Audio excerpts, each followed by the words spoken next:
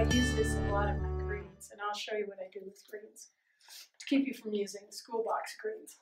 This is Terra Rosa. I could actually probably leave this color out here for now, but I like having it.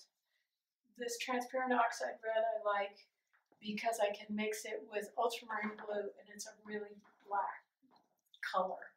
Or I can mix it with the green.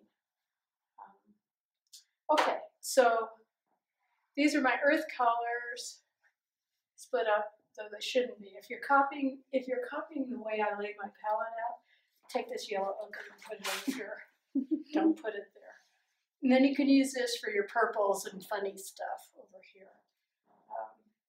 So then blue is, this is pretty basic, so if it's too basic for some of you.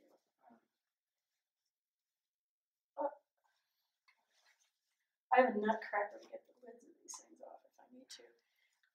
Ultramarine blue is a kind of a purpley blue, and it actually, with white, makes a nice purple. Also, this Terra Rosa with white, the other reason I guess I probably have it, with white is a really nice soft pink, and it's really good in the spring for trees, you know, when they're blooming. So I really like it for that. It's not harsh.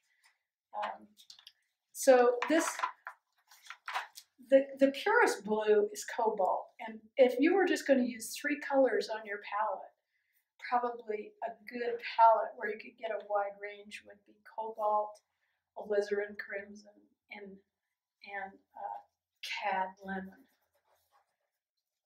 You'd be able to get, there's a lot of variety and vibrance in those 3 colors.